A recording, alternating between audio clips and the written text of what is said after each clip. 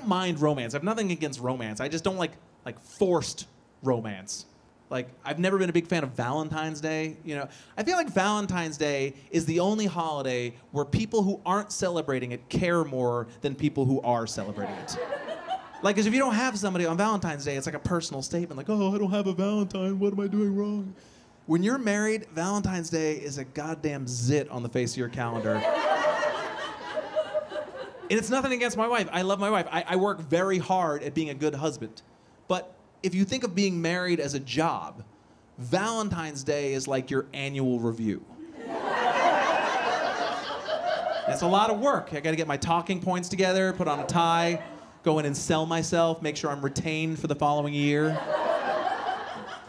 Well, honey, I think I've had a very productive year as your husband. I did close that big deal to get snow tires put on the car, and if you will recall, I cleaned the bathtub upwards of twice. So if you check out this PowerPoint presentation, you'll see my numbers are way up.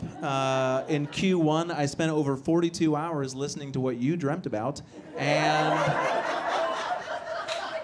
over 45 hours reassuring you that, yes, those leggings look fine. So